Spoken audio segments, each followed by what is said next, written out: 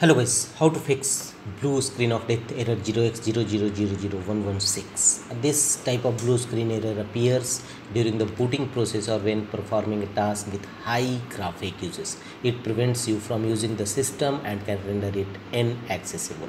And to fix this issue, the first workaround is apply SFC scan now to check corrupted file system. Open run command prompt windows as administrator mode. And here execute a system file checker command SFC scan now. Type SFC/scan now and press enter. Once the scanning process completed, restart your Windows 11 10 system.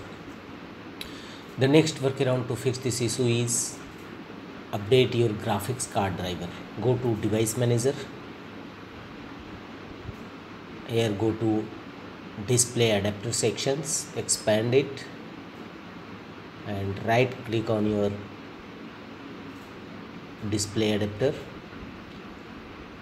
and choose update driver.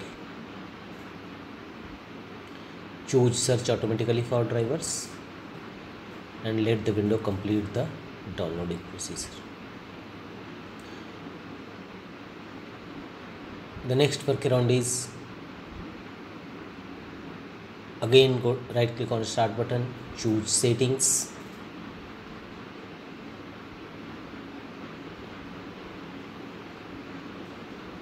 and